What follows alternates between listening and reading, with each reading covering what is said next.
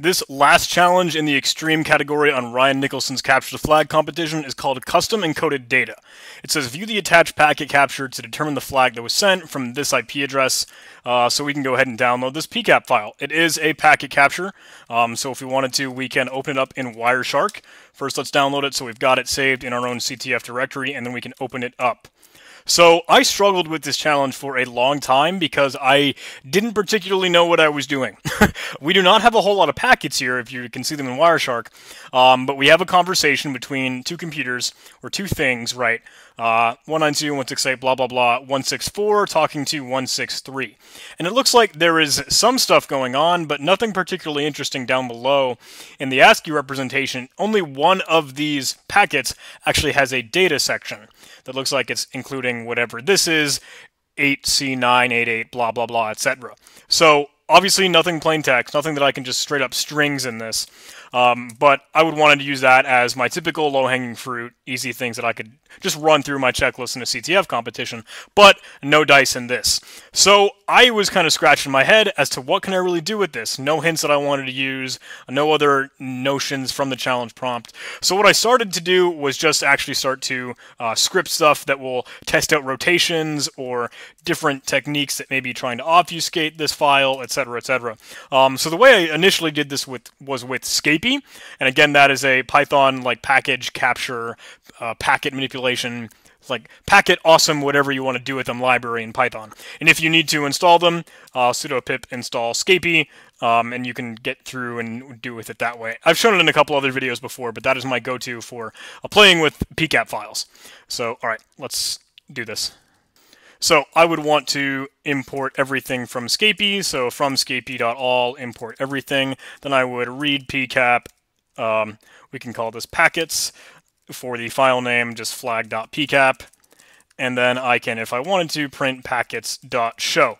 So in the command line, if we go ahead and run this, you can see that it will print out all of these packets, but only this one, index 03, has some raw data. So if I check out print 03, and it's, let's just run show on that so we can see what it is that we're working with.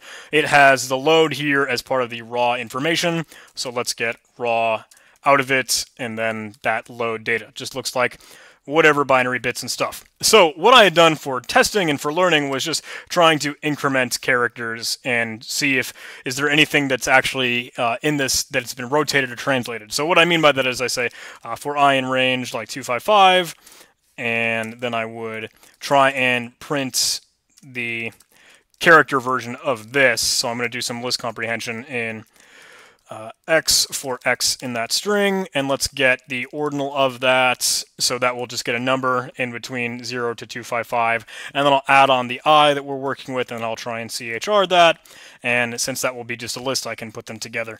But this won't get me anything interesting either, and why do I have a syntax error there? Oh, I am forgetting a closing parentheses. Okay, so running through that, that is going to error out. So again, we want to modulus this in CHR, wrap it around in 255. Fail again. What's wrong? Oh, put this in parentheses. And again, I'm leading you down this rabbit hole, and that I led myself down this rabbit hole because, again, even in this, there is nothing interesting. Even if I tried to strings it, no such flag or whatever. And some of these look like base64, so just for funsies, I even tried that from, like, import base64, try base64 decode, etc., etc., but that didn't happen. So props to Illicit Tiger and a friend of mine that is in the Discord server. Link in the description. You should totally join the Discord server if you aren't already. A lot of cool CTF hackers and programmers just jamming together. So that didn't happen. And he had this notion, he had this thought, like, well, what is this supposed to actually decode out to? Just trying to think of, like, okay, let's work backwards. We know it's ideally the flag, right? So the flag format, quote-unquote, that we've seen throughout this competition is that a capital flag and then whatever the string actually is that is the flag. So he had that idea, and I was thinking like, oh, okay, good call. Maybe this is some XOR challenge. So I tried from pwn import all, and then I tried to like XOR just that original package message with like what we would know to be the first couple characters, like flag capitalize. And then I would try and print that out, but that wasn't going to get me anything either. Why didn't that run? Did that run? Oh no, it was probably just bytes or whatever. Yeah, if I wrap that in repr, it'll give me that out. But again, no real actual data out of that. So we tinkered with this a little bit more, and then we had the notion that, okay, what is the actual, like, order of this? What is the ord of this? All those characters that we started to loop through. So I wanted to just print out the first couple notes here for x in this guy. Let's print out, or let's get an idea of what those x ordinals are. Print this out, and we see all of these characters. Interesting enough. So let's try that for what we know the flag format would be, right? We would do ord of x for x in the string flag. And an interesting thing that I noticed and was kind of pointed out when we looked at this was that 140 at the top here, 152, 130, etc., these just seem to be 2 times what we're looking for in the original flag or plain text. So it looks like the original message or the decoded data is just 2 times what we're looking for. So all we have to do is divide each of these by 2, right? So let's do that. Let's print out ord divided by 2, and let's take the character representation of that so we get it in ASCII, and then let's join these all together as a string, and boom, we get our flag, just like that. So that was the trick. Not a whole lot of really encoded data or anything, but just a fancy notion. Okay, we've modified the bits a little bit in here. We've modified the bytes to do something else. So that was some fun, interesting reconnaissance in a really, really big stumbling block for a long time. I couldn't entirely know what I was doing.